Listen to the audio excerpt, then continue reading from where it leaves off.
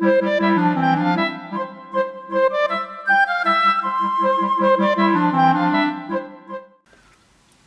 is Gwen from Hairbow Supplies, etc. Today I'm going to show you how to make corkers. You will need wooden dowels. These are 0.375 by 12 inches long.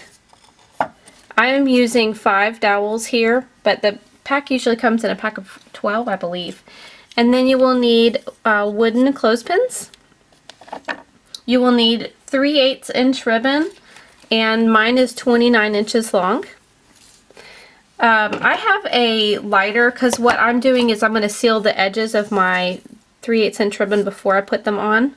Then you will need to have an oven, of course, and a cookie sheet. I lined my cookie sheet in aluminum foil, and I believe that's it. So let's go ahead and get started. What I'm going to do is I'm going to seal the edge of my ribbon.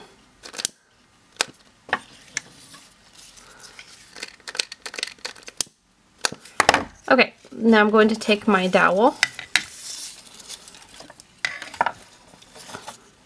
hold it in my left hand, then I'm going to put my ribbon over the edge, and I'm going to take my clothespin and pinch it on.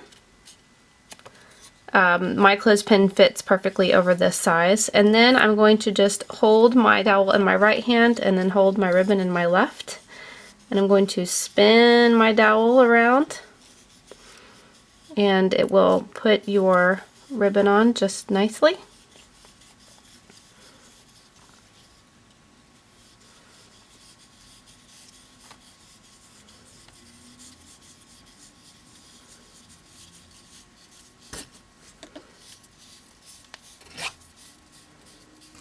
Okay, once you get to the end, get your wooden clothespin and just go ahead and clamp it on the top. And I just spin mine around to make it the same as my other. Okay, so now that I have all of mine here, I'm going to put them on my cookie sheet. Okay, I have my ever so lovely cookie sheet, and I'm just going to place my corkers right on the pan, just like this.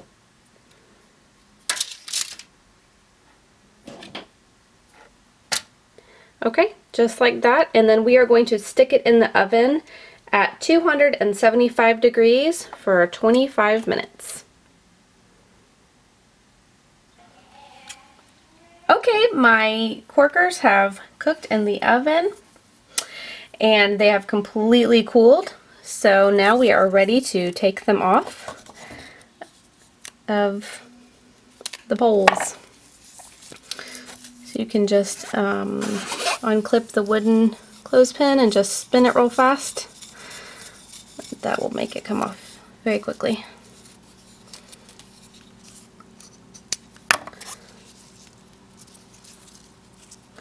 There you go. There's your corker.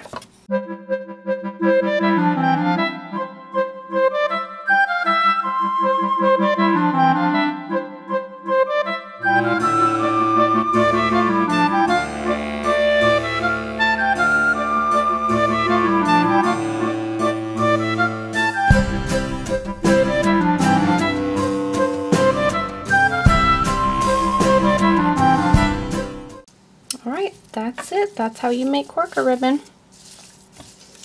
They're so pretty.